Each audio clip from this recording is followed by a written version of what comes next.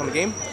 Oh, so happy and proud of our Panthers. They played a great second half. You know, it's great to know that we were in the game, only 4 points at half, only down 4, and we didn't really put together a great first half, but we came out gangbusters in the second half, had great emotion, moved the basketball, made plays down the stretch when we needed to. Lindsay Lauer stepping up, hitting a big 3 for us, big free throw, so I'm just thrilled. It was an important key game, key home matchup.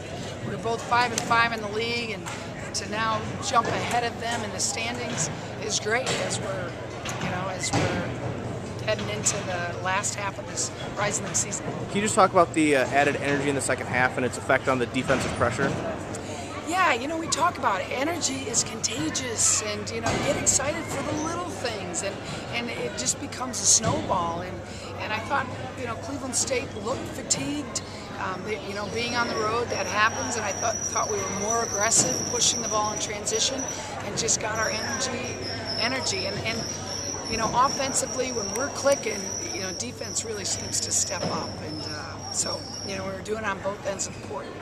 And then Sammy Tucker had another big game. Can you just talk about her coming on offensively in addition to her rebounding? Yeah, she's just playing with a ton of confidence.